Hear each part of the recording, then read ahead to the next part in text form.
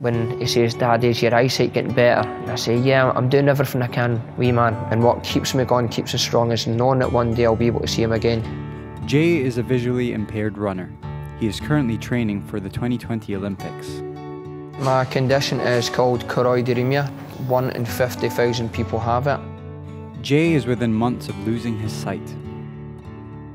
However, he is looking at alternative treatment to restore it. When eyesight went in 2014, it was so hard because there was no support. I had to learn how to do everything from scratch. Running for me today is a totally different experience being visually impaired, because I have to rely on the running guides. They give me the instructions to go left, right, up and down. But what really keeps me going when I'm feeling it and I'm pushing is my little boy not giving up and being an inspiration for him.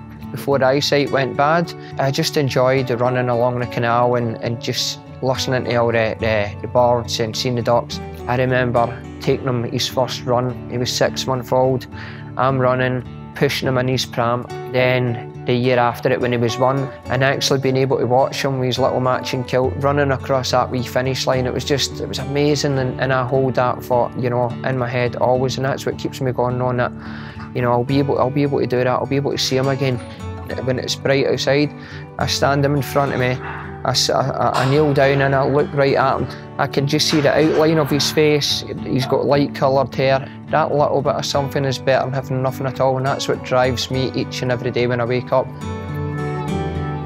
I remember watching one of the big games and seeing one of the visually impaired runners running with a terra, which is basically a piece of string.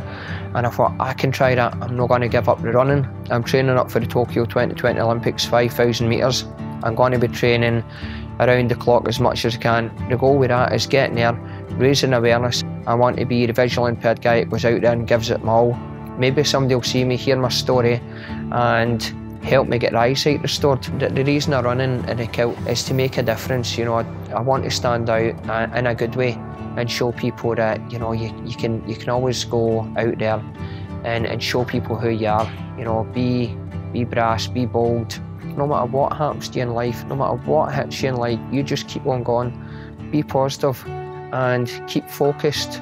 If you ask for help and keep on asking, you will get it. I'm still trying to get myself a consistent running guide to be able to train on the track, and I've not gave up.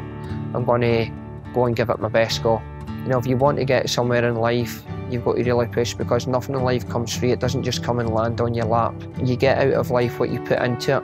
Even when all the odds are stacked against you, just keep positive and keep on pushing.